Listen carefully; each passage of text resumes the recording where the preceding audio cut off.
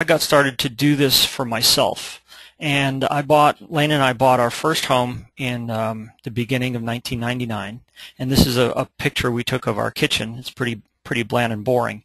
And over the spring and summer of 1999, I went through the whole process of creating and inventing and figuring out how to do this. Now, I got my inspiration, the whole idea of making concrete countertops, from a magazine, a do-it-yourself magazine called Fine Home Building.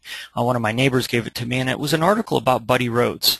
And that truly inspired me. It lit the spark. It gave me the idea that even to consider concrete, because I'd never thought about concrete in this way before.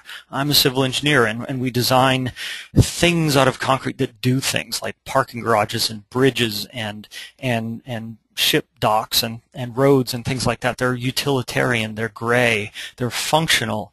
And here I'm considering, and I'm introduced, and I'm inspired by Buddy and his manipulation and creative extraction from this very, very base material into some beautiful objects.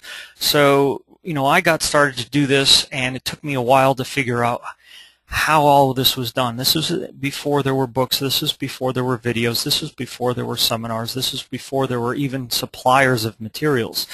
So it took me a long time to kind of bootstrap the whole thing on my own. And at the end of August, I had my first finished concrete countertops. I was very happy. We've completed the kitchen.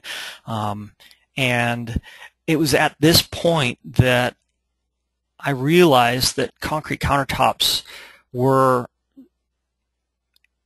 they weren't just a fad. They weren't just this niche idea that kind of popped up in the Bay Area of California and were just some odd concept. I could see they were moving to Chicago, to New York, to Washington D.C. So that's what spurred me to start my own business to manufacture them.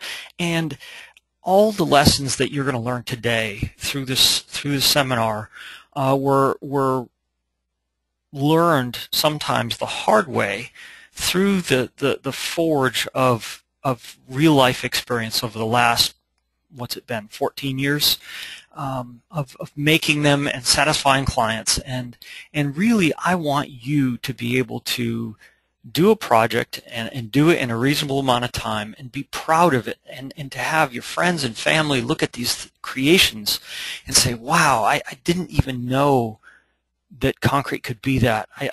I'm so happy for you, and I want you to be happy now and tomorrow and next year and 5 years from now and 10 years from now when you look at these things, and every day you're going to be using them and feel a great sense of pride and accomplishment because you can do this.